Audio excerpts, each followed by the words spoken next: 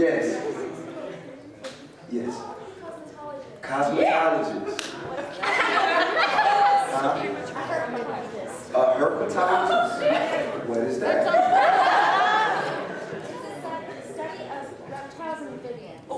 Study of reptiles and amphibians.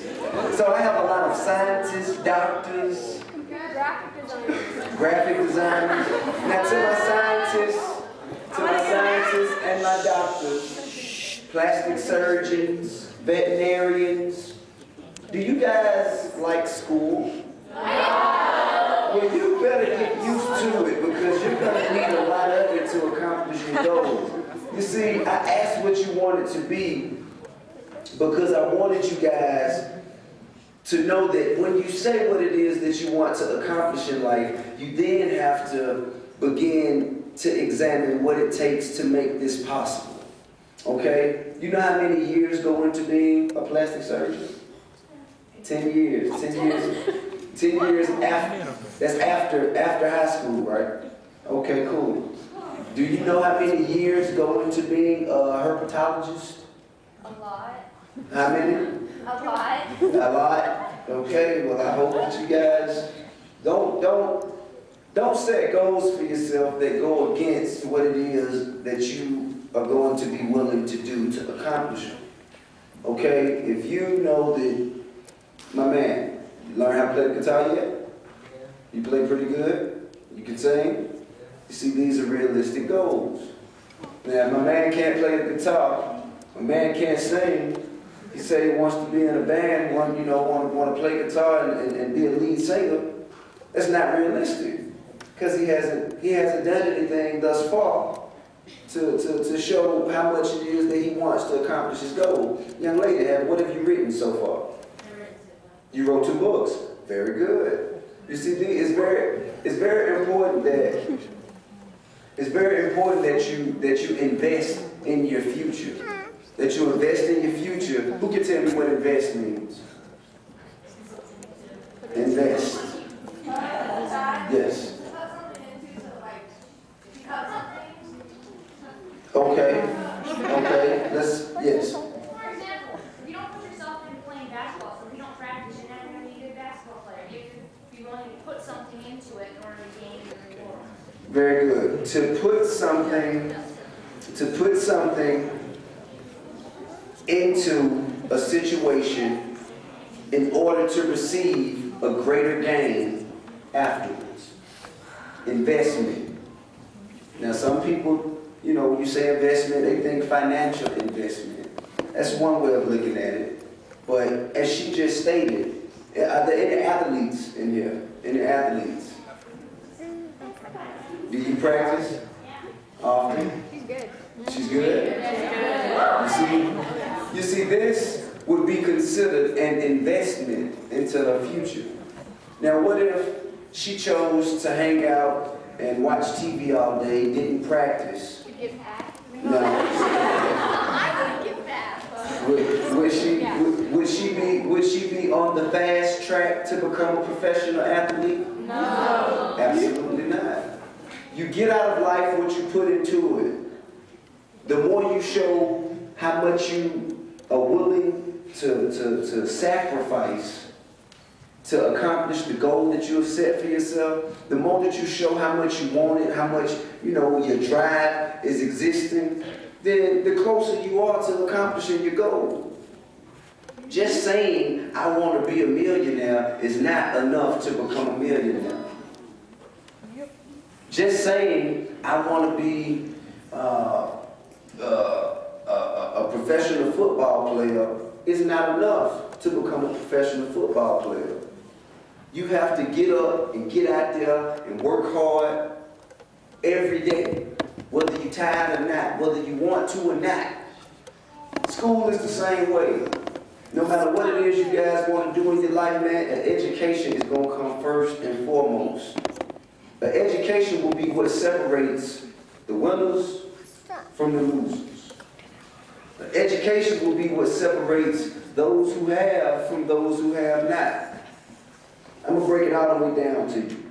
Education will be what separates those of you who own the companies from those of you who come and fill out applications to get jobs hoping to work for the company?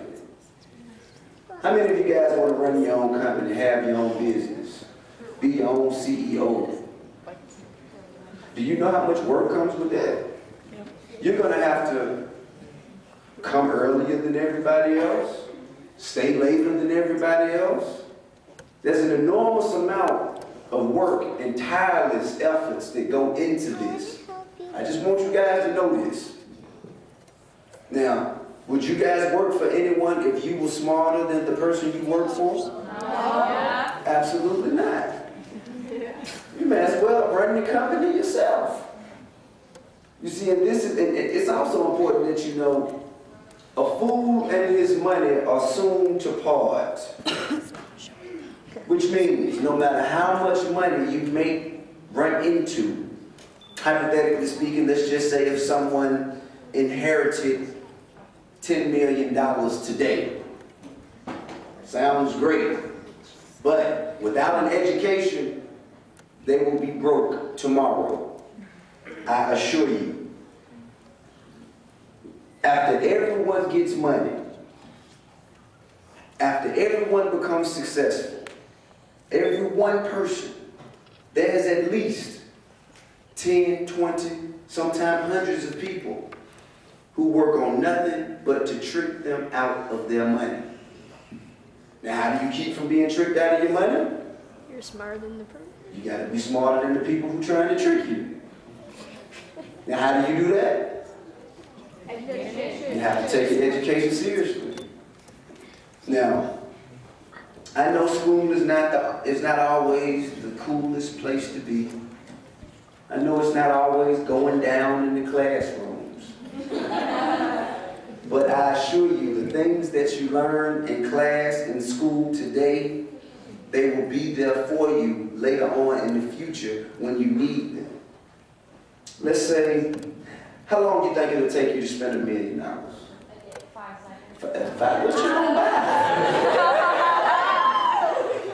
$1 million, how long do you think it would, realistically, how long do you think it'll take you to spend it? 4 days. 4 months? 2 days.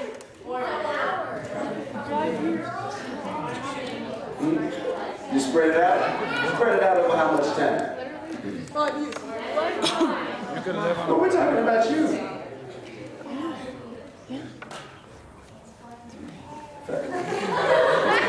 Okay, 5 minutes.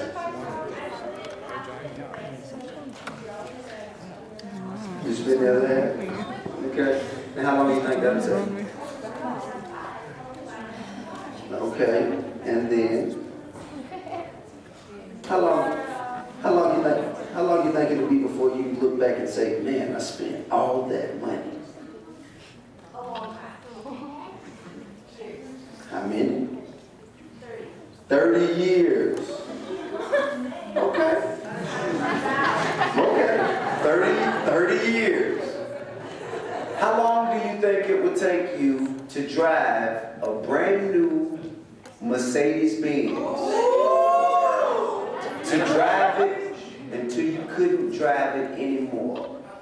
How long do you think it would take you? Yes. Mm-hmm. No, not until you get tired of it. Until it runs out of gas. No, I mean until it totally breaks down on you. It's old, it's worn out, you can't drive. 15, 20 years. Over 500 10 years. An hour, because I probably cry. You better not drive. Okay, so yes, sir. Depends on how you treat it. Very good. Let's say your best case scenario. 20 years old. Okay, very good. So for a brand new car, it takes about the best case scenario. We got 20 years to spend $1 million. Best case scenario, we say what, about 30 years? Okay. How about a brand new wardrobe? You get a brand new wardrobe, all the clothes you want, winter, summer, spring, and fall. How long do you think it'll take before you say, I need a new wardrobe? A day. 5 minutes. Let's say the best case scenario. 2 years. Probably like 3. 3 years. Okay, so new wardrobe, 3 years. New wardrobe will last you 3 years. Brand new car we sell lasts about 20 years at best. $1 million will last you about 30 years at best. Let me ask you a question. What's 2 plus 2? 4. Okay. 100 years ago, what was 2 plus 2? 5. Who? 4. Okay. 100 years from now, what will 2 plus 2 be? 4. That's never going to change. So the things that you learn today will last you longer than any car, longer than any wardrobe, longer than any amount of money. And education will put you in a position to continue to make money, to continue to buy cars, to continue to buy clothes. That's why I think you guys should put your education before any material item that you could possibly possess.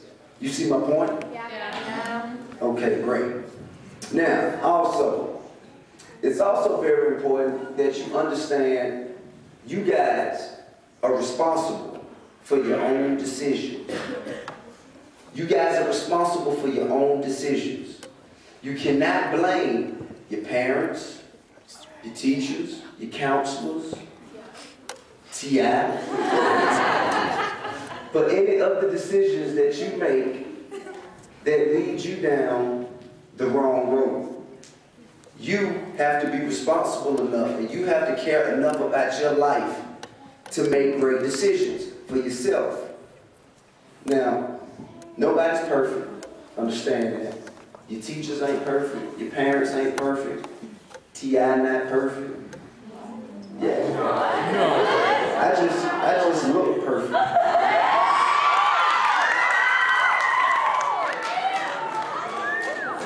But seriously,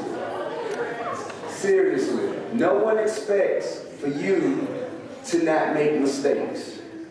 What we expect from you is to make intelligent decisions. Think before you do things. Don't just go out there and act without applying thought to what you're about to do first, because that's how you get yourself in a world of trouble. How many people ever been in trouble? How many of y'all ever been in trouble before? Everybody here. Me too. Okay, now let me ask. When you got in trouble, do you think that if you would have stopped and took the time to actually think about what you were going to do before you went and did it, do you think you would have still gotten in trouble? No. Me neither. You see, so that tells me that just simply stopping to think for a second, a minute, no matter how fast things are going around you, you have to slow yourself down, step back, and think, what am I doing? Why am I doing it? What could happen to me? You know, what is the risk?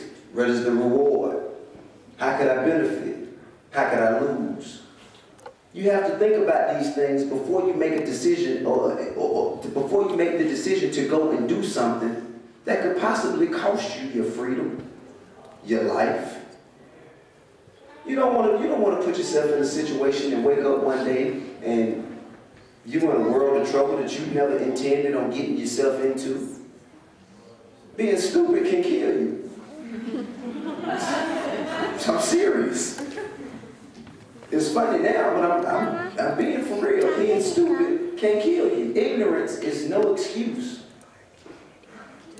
So, I say that to say, stopping to think will save you, me, us a lot of trouble.